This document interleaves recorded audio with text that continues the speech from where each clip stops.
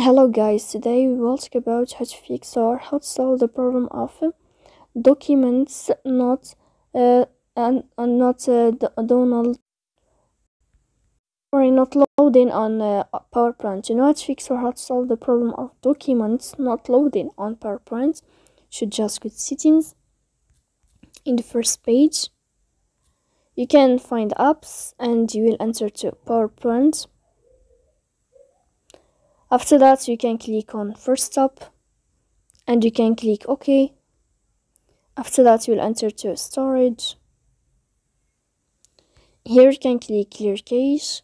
Don't click clear data because that can cause the errors or can delete your account.